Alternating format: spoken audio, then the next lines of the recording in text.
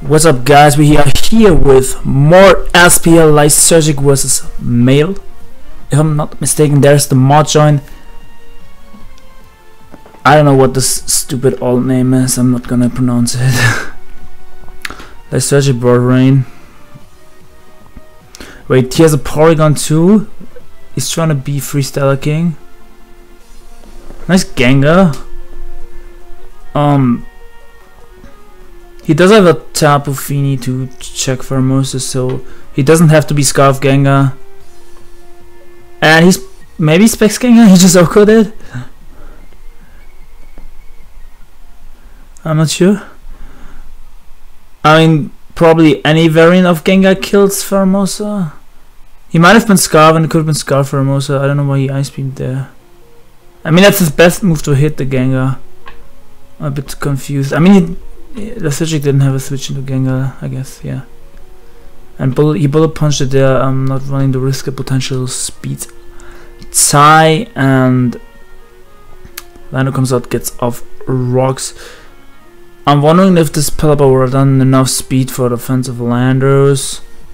I think it would have to run quite a decent amount of speed, like kind of a lot of speed. So you don't want to risk this though if you're Mael. So you probably just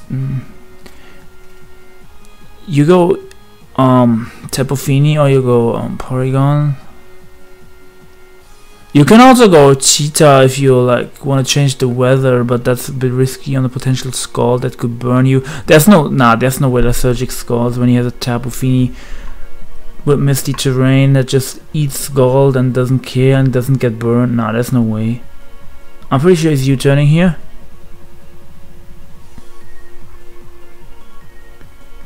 Yeah, he makes that Tyranitar play that I was thinking about.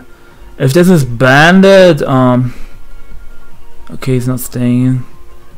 Seismitoad could potentially have knockoff to annoy the Porygon a lot.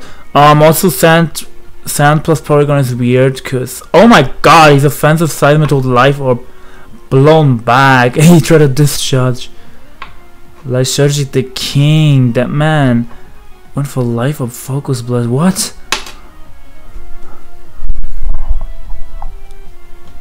Watch the Sludge Wave. This is gonna be Life Orb Sludge Wave Hydro Pump. He might just pivot around on a Sludge Wave, but dang, that Focus Blast did a lot. Like, I was thinking about the offensive Seismitoad. Oh, he has Elf Power, Sludge Wave, okay. I was thinking like defensive Seismitoad could run knockoff, but yeah, it's a rain team. This thing obviously gets Swift Swim. I don't know what I was thinking. It could obviously be offensive. The Pelipper looks to be bulky, as that's probably Scarf Jump or Z move that did absolutely nothing. So we see a double into Seismitoad. Nice play by Mael there. Doubling out in the tar, getting rid of the rain, or just switching out the tar. I don't know if he doubled. Okay, that crunch just picks off that Hydro Pump didn't do that much. I mean, that's just Tita's natural Bogan with the sand. I don't know if that's, I think that's offensive tar. Like, he doesn't have Sand Rush Drill, so it's definitely not bulky tar. He's probably Rocks Landorus. Oh yeah, he revealed that he's Rocks Landorus. What am I talking about? I'm really sorry, guys. I'm like 30 hours awake, and 1 hour ago I was like so close to falling asleep, but I am staying up. I am not giving up. I will not record as many games as usually. I will leave out some DPP, some Black and White, and some Ubers, but I will catch every Sun and Moon and every hours game that I see. I promise. I mean, if I fall asleep or if I cannot concentrate anymore, I will stop. But yeah, let me try to concentrate. So I don't know why you went Landorus. The Porygon was so low. I didn't think Porygon would have done much. I would have just sacked the Porygon there. It's nice to get some helmet chip on this, but now he doesn't have a switch in the Ice Punch. I guess he could go Tapu Fini now. He can go Tapu Fini now, yeah. So he saves the Porygon as far, which might be nice for later on when the Kingdra comes out. How else is still Tapu Fini? Yeah, Tapu Fini doesn't want to switch hard and the King now rocks up. at the percentage it's at. Okay, he stayed in, predicting the Tapu Fini there potentially. He didn't go for Ice Punch. That was like an aggressive play, but Lysergic, it didn't work out. So all of a sudden it's not looking good for him. HPS Coco, okay. I'll probably like either Zap Blade or Wise Glass is what I see in Tapu Koko sometimes, if it's not Life Up or Specs. Now, I don't like Specs at all. Like, it's a really fun set, but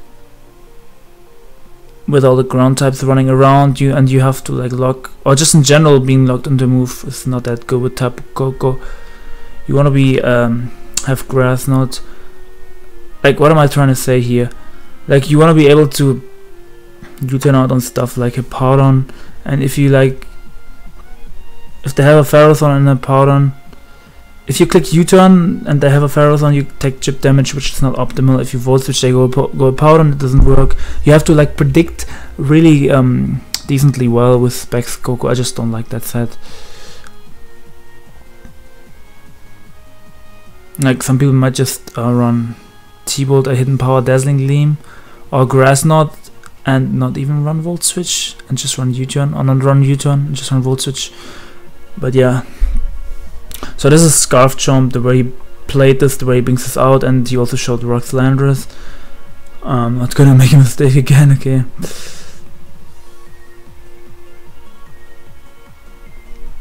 So you could potentially go Pelipper. The only thing that kills this is Earthquake. I don't think Stone Edge would kill, no way. Like, Tapu Koko has decent bulk, like, no way. Our Soul Gazer says you can, our Lefty says you can roost on EQ. So what is he trying to say is, you go Lysergic, goes Pelipper here, and if you Earthquakes you can roost on a Theta switch, but isn't that bad? Because what do you switch into Theta then? Also, if he doubles into Theta here on a Pelipper. Actually, doubling in Theta. No, probably not the play, doubling the Theta. If you predict the Pelipper, you can just go for like Dragon Claw, Stone Edge, which I would not recommend because there's a threat in front of you. Yeah, Lysergic is like thinking hard here. NJMP got subbed in for Kyle Cole. Yeah, he makes that play. Okay, I can get behind that play because that was a Koko in front of you. You don't just want to like play around. Okay, Theta is super low. Yeah, he makes that Roost play. Lefty was talking about that in the chat. I don't know if that counts as ghosting. Lefty, NJP got subbed in for Kyle Cole, which is interesting, but I have no idea about doubles and I'm too tired. And oh my god, I just forgot to close my Photoshop. Like, I just realized, I hope this didn't mess up my recording. I'm gonna be so mad if this messed up my recording. Good god, let me close my Photoshop real quick. I was making the GTM vs Rory thumbnail, and I forgot when I use OBS I cannot run too many programs or my recording gets messed up. Oh my god, I'm so scared. If I lose the entire recording, oh my god, I'm gonna be so mad. Because I was like glad that I caught this from the beginning. Yeah, this is why you don't make thumbnails. It's like on SPL Sundays, you just record every game and use OBS. You cannot afford to make thumbnails. I wanted to make a thumbnail in between because I thought the next game was in 40 minutes. I didn't know this game would just pop up. So he switched the Pelipper Sex to Koko. I assume that's Bad Tar.